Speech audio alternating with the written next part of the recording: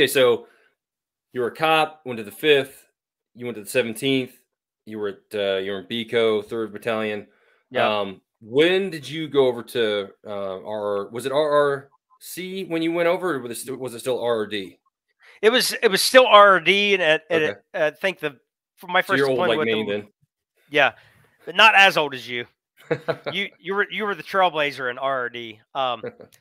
Yeah, so I think it Well, was Q and Sean, I mean, those 2007. guys, yeah. Actually, to be honest, we talk a lot about RRD. The real trailblazers were guys like Paul Ford, Yeah, Andy yep. Cornelius. I'm trying to think who else was in. Um, I know those two for sure. I'm sure I'm missing somebody that I should know, but anyway, so like those guys were in it way back in the day, and then they restood it up with me and Q and Sean. Yep. But then so okay, so go ahead. So when did you go over? Like when did you Yeah, go over to RD?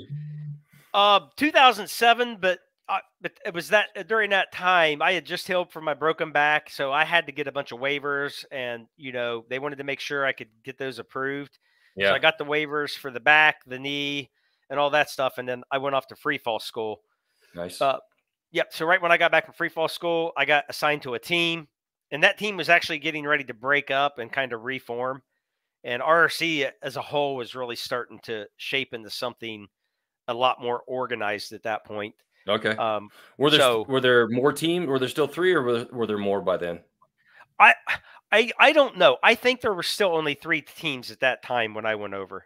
Okay. Um, there could have been 6. I can't be sure. Okay. Yeah, it's all Yeah. hazy for me too. I mean, I was kind of like I tell everybody I was so heads down at that time. Like you do your thing, you come back, you live your Yeah. life. I wasn't really a lot of more.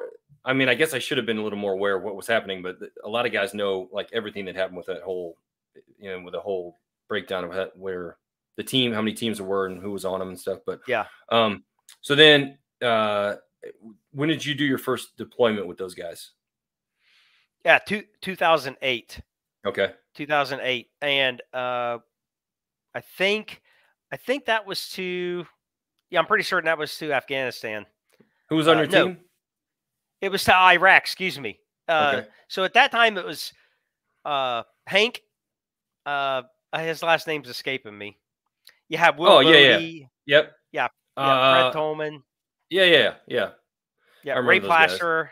Yeah, that's right. Yeah. Yeah. Those are good dudes. And then there's a couple other guys that actually ended up going to selection, and I think they're still operating. So yeah, I won't say their names, but Sure. so but the first guys was like Dylan Foreman. Yeah. Because I was with them. I was with them for some training, and initially that was what the team makeup was: Dylan Foreman and some of those older guys that were getting ready to go on and do some other things within that Yeah. company. So Yeah, Dylan, wasn't he on? I think he was on 2 with Brandy for a while, and then yeah, I thought they were on the same team. Yeah, they were. yeah, They absolutely were. that was awesome. That was crazy. Yeah. So I heard a story about like some in '09. There was like you guys got into it. Were you ambushed, or did somebody ambush you? So I was not initially ambushed. What we were doing at the time, and I protested this entire mission. Yeah, Because we were working for another government agency. yeah, And they were doing things that I did not consider worth our time. And I right. thought, this is just a lot of driving around, trying to make contact, and trying to get ourselves in a firefight for no reason. Yeah, So this particular mission, I had told this other government agency lead. I said, listen, I'm going to call my higher up and tell them that this is a waste of time. I don't know why we're driving around for 3 days. You have no clear objective, and we're just opening ourselves up to a firefight or an ambush. So I was eventually trumped, and they said, you know what? When those guys go out, they got to have a JTAC with them, and then that means the entire team's got to go. yeah. So we went on this mission. At that time the OGA, that was a bunch of locals too, right? Was that you were still doing Oh that yeah. kind of thing? Yeah. Oh yeah. We had a Yeah. lot of locals with us. Yeah. Like a So we ton had of this, locals. Like I yeah, just a don't remember. ton of them. Yeah. We had this massive convoy, Yeah. several vehicles, and it is boring as all get out. I got Oh yeah, nothing overhead I've because done it's that. like we can't Miles of afford. that stuff. Yep, Yeah. yep. And so Yeah, I go Joe well, I didn't mean I Deefer, didn't wanna gloss over that point you were yeah, just trying to make. That yeah, those convoys are so long, it was hard to keep any kind of asset overhead because you were out there for, like, hours and hours and hours, yeah, and it's like nothing's going on, you can't take that away from yep, somebody else, and yeah, yeah, yeah, yeah, exactly. I mean, it's not like we have endless aircraft that just, they got the task force to support, they got the regular army, like, you guys need that. So right, we're just driving, right? And I'm just hoping I don't have to do my job. Um, so we kind of split the convoy to where there was 5 minutes of separation. You had like a lead convoy with local nationals. You had two RRC team members embedded with them, and then the right. rest of us were back with the rest of the local nationals. And so there was some separation. And all I remember hearing over Satcom, it just all of a sudden I heard over Satcom. I learned it was Ray Plaster. He was calling back to the jock, and he said, "I need CAS. I need CAS right now." And we can just hear gunfire and explosions in the background. Jeez, So, yeah, at that point, we're just like, we got to put the hammer down. We can't communicate with them. We don't right. have line of sight, and it took us about 10 minutes to get there. And when we Which is finally like a get to where, lifetime, in a yeah, firefight. it absolutely a lifetime. So we got there, and to kind of describe the terrain, we drive to the edge of what I would describe as a bowl.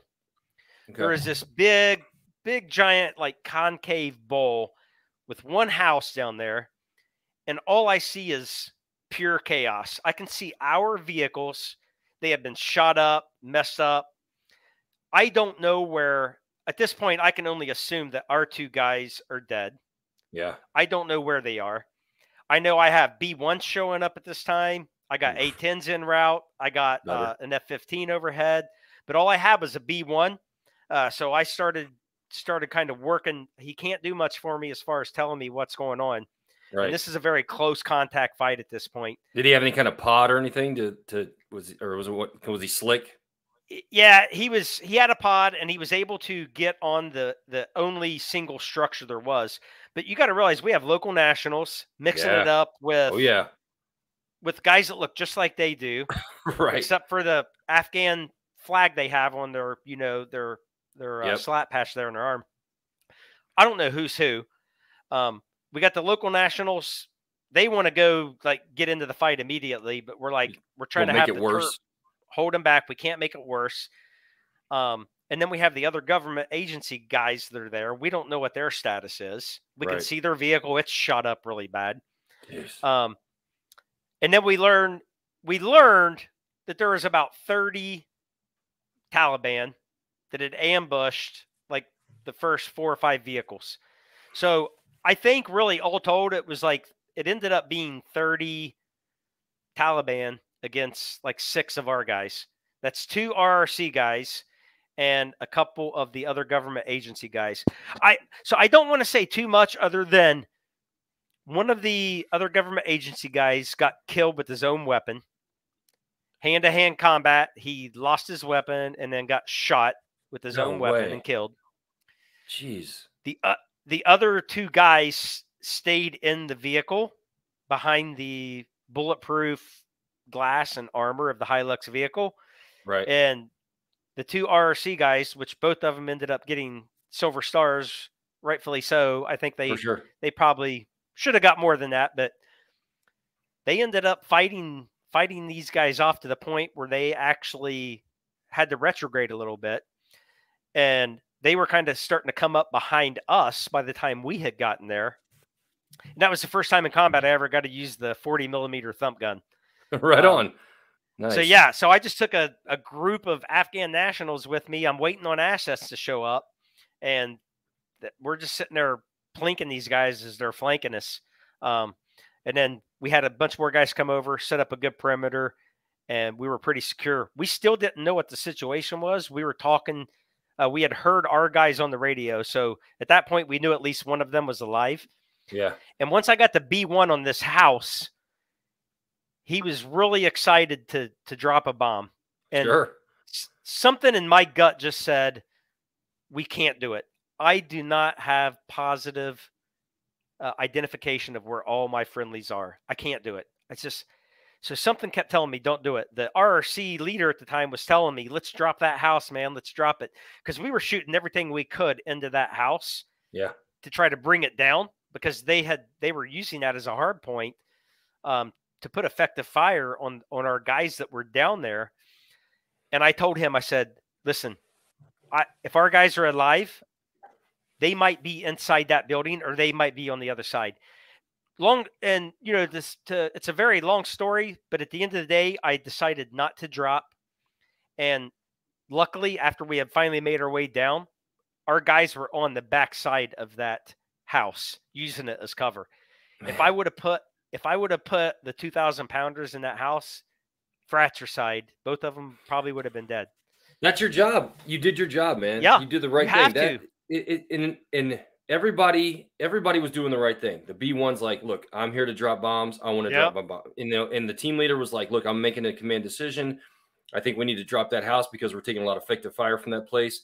But you as a JTAC have to take all that data, figure it all out, and kind of use your gut too. And you made the right decision, man. You said, yeah, you saved those guys' lives. Man, that's awesome. Yep. That's really commendable, dude.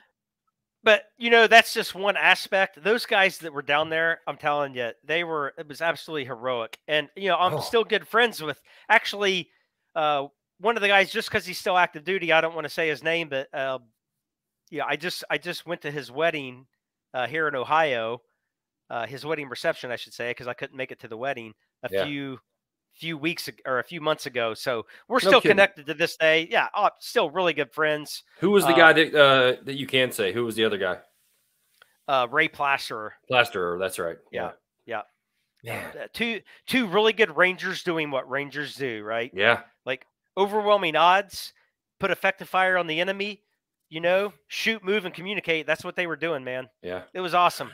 I mean, there's a reason why those OGA guys wanted us with them, because I don't know any of their background. It was kind of hit and miss. I don't know who they were. Nobody kind of really knew who they were, but they knew that if you put those type of guys with them, if you get into some sort of scrape, you're going to have guys that know what they're doing. Because, and here's what people forget. I don't know if they forget it, but maybe sometimes I forget it. But those guys came from somewhere, right? We look at these recce dudes as like, they're really scored away. They got all these badges. They've done all this stuff. But they all came from battalion, right? They all came from a company or a squad. They were all Rangers. They were all a PFC and battalion, and were grown to be just the baddest of asses, So like, once they get to that recce level, they're like, they're comparable to any elite unit around, as far as I'm concerned. So yeah, you get two guys like that who, their job is to take pictures or report back, or whatever. But when it comes down to it, they know how to fight too. I mean, that's one thing about that whole detachment of the whole company now, that I really loved, was that they were fighters first. They knew how to do all that stuff. So you know what, JD, this is one of those stories that just like to as a testament to the Rangers and the fact that it's mission first, right? Rangers lead the way. For sure. I don't even know what deployment it was, but I remember we were on a deployment and we had squirters off the X, and they had an air QRF, which was a CH-47, and it had a small Ranger squad. And I remember they directed that aircraft to cut off the squirters, and we didn't find this out until later. But I remember watching that QRF bird come in the distance, about maybe a click from me, and I just remember seeing these black dots coming out the back of the aircraft. And I'm like, what am I seeing? I don't even know what I'm seeing. We found out after the mission that the aircraft could not touch down. So it was hovering about 10 feet off the ground. So the squad leader and the first two guys thought they were stepping onto the ground. Oh my God. They were actually falling out of the back of the aircraft. Oh my God. By the time the loadmaster realized what was going, he stopped the last guy, which is a private. And he was like a SAW or a 240 gunner. Yeah. And he said, "Dude, we're not on the ground." And the private said, "I know, but I got to follow my squad." And the dude jumped off the back of the aircraft. I mean, if you think 10 feet, like that doesn't seem like a lot of, but that's a long way down, especially when like you were Yeah, like when you got a bunch of kit on, like kind of like what you had when you broke your back. I yeah, mean, jumping down with like a, you may have, a heavy machine gun or whatever, a radio on your back or body armor. That 10 feet is a long way, especially coming down from a helicopter where you don't know what's down there. And of yeah, course, that kid would be like, I got to go. I have to go. yeah. He's like, dude, I'm following my squad. Like, if I break a leg or die, who cares, right? And that kid Right. he just jumped off. But at the time, I didn't know the 5 black dots I was watching was 5 guys just jumping out of the back of an aircraft that hadn't touched the ground. But all they know is they got to get on the ground and interdict a squirter. And Jeez. I think some dude did break his ankle. I think that was like the most serious injury there. But it's amazing, right? Like Yeah, Rangers, we were so fortunate to get to be with those guys. for sure. I always felt so safe and secure and comfortable, and I knew no matter what happened to me, those guys would die trying to get to me. Yeah. You look at Roberts Ridge, and you look at there's just tons of examples of Rangers will do whatever it takes to Hmm. make sure the last man makes it home.